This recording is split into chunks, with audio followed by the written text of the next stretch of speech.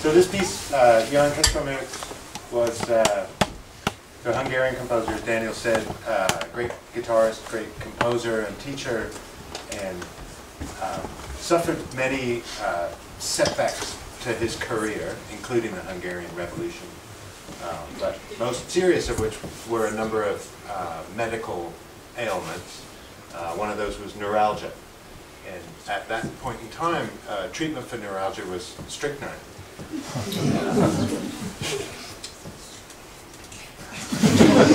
don't really need to say anything. At some point, his wife accidentally gave him an overdose, and he was very, very ill for a long time, but it took about a year to recover, evidently. But she nursed him back to health, so we're pretty sure it was a mistake. And